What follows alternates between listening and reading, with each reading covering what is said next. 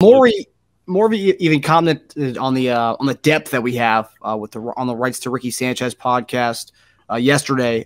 Quote, Nick's really got his work cut out for him because I don't know who to play with our crew. Generally, it's best to play 9 or 10 at most. Nick's even talking about playing a wider group.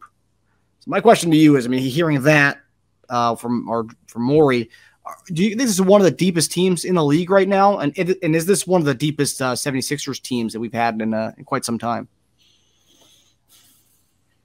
Yeah, it's probably is. It's a deep team.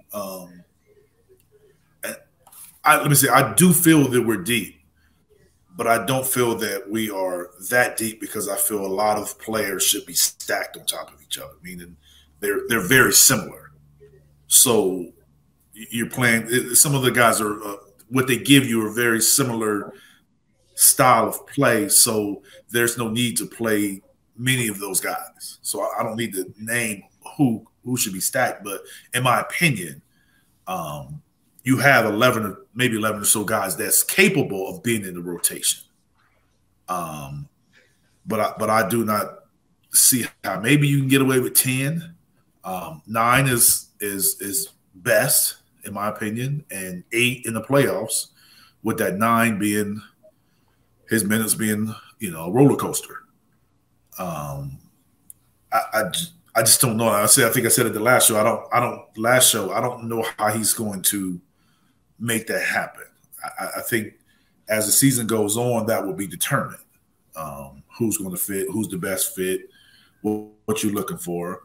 But guys obviously are going to have to make sacrifices because some of the guys that we're talking about, their roles is going to come down to who can make the spot up 3, who's versatile defensively, who takes care of the basketball, like who's helping us rebound. Like guys are going to have to be open to doing different things and making sacrifices, and at the same time being consistent in whatever it is your job and responsibility is.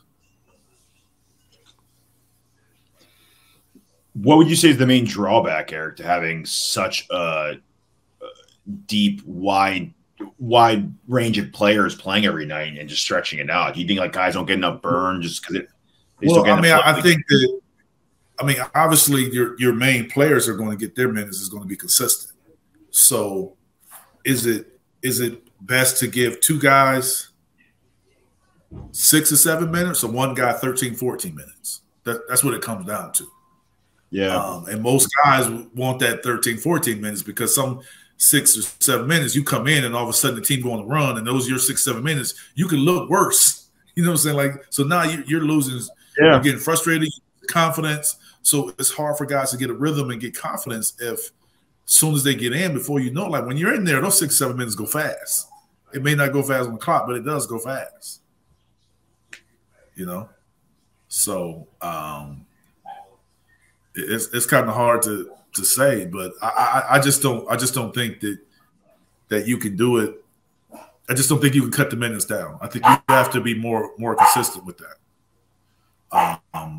As far as the play, I would rather you just kind of like maybe rotate guys into that spot more than playing 11, 12 guys. Or maybe one guy play. Yeah, you kind of until you find who you want.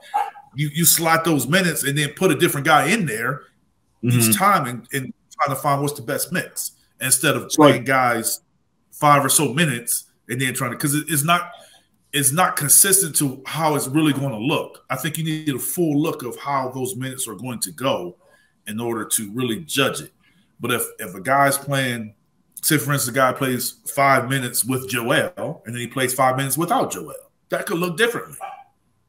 Yeah. 5 minutes with Maxey and 5 minutes without Maxey. You know what I'm saying? So it's just so hard to judge and gauge when it's not always fair or necessarily the same.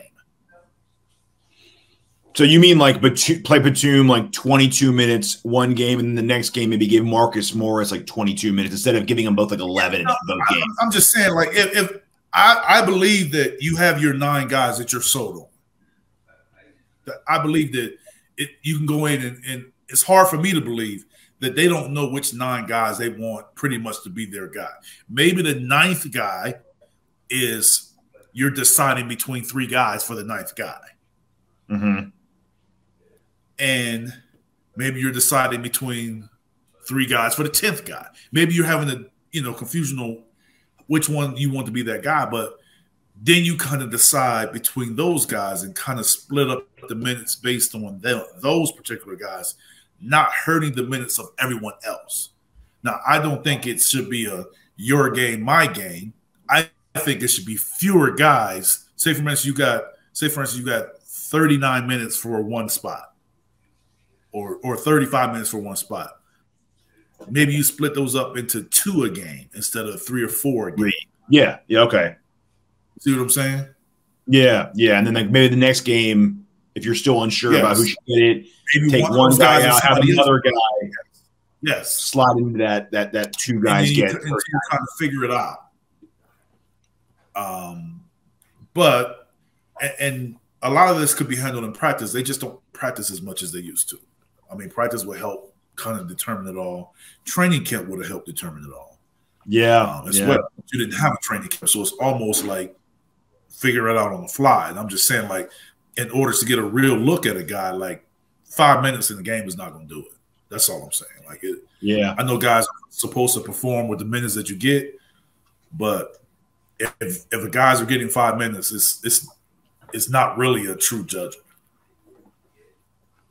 Unless you're Rocco getting 3 steals, a block, and a 3-pointer in 4 minutes, man. Talk about filling it up with the limited time you're there. Yeah. That's I mean, I think it's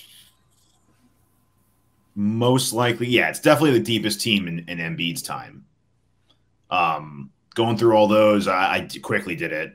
So you had the Bellinelli, Ilyasova, Bayless period coming off the bench as our first 3 guys. The Jimmy Butler years, you had like Greg Monroe and James Ennis as like your top 2 guys off the bench. And then it went like Furkan, Shake, and Alec Burks for that year. I think that was the bubble year, right? Yep. Yeah. Then the Shake, Matisse, and Furk. And then I guess the most comparable when we had like 2021 team, like the Niang and Shake. It's pretty good. We have a good shooter off the bench, but still, like, compare it to now where you have Beverly, Batum, Reed, Morris, Covington, even Springer and Korkmaz. Korkmaz playing great right now. I mean, he was like our second man off the bench for like 2-3 years in a row. He's like our, we don't have to play him until like 9 or 10 if we don't want to. But other teams with good depth, I just looked up real fast. The Pistons have pretty good depth. They have Monte Morris, Jaden Ivey, Alec Burks, and Bogdanovich probably will be coming off the bench because they probably won't bench their young guys at this point. Warriors have good depth.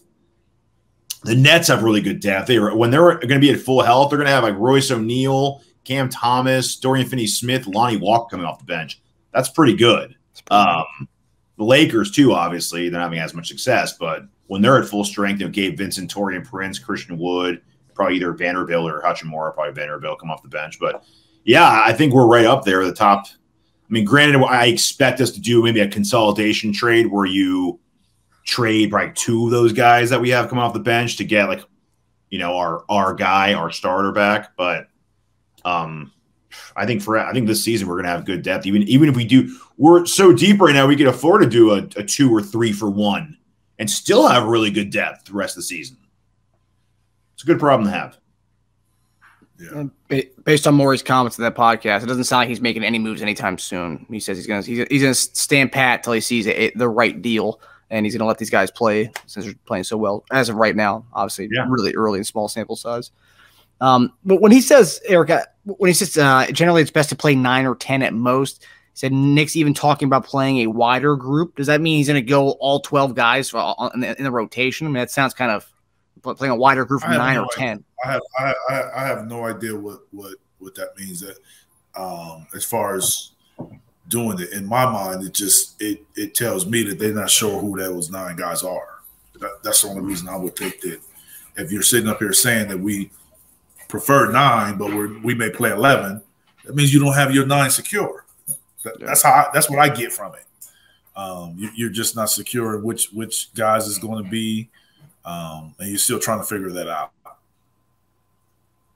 Yeah. We played 15 last night. 15 guys played last night? Yeah. Last night, yeah, that don't surprise me. With the way the game went and Joel not playing in the third quarter, like that don't surprise me. It's the next game. If you're trying to seeing how that go and Boston playing a tighter game going into the end of the game and tighter game. The game is tight almost the whole game and back and forth and pretty much stays within 6 points or so. That's going to tell you a lot as far as what he believes, how he trusts people and who he trusts, and that's going to tell you more as we get more games like that. Yeah. We had 7 different guys with a block yesterday. Damn. Pretty good. Yeah. It's a long team. Yeah.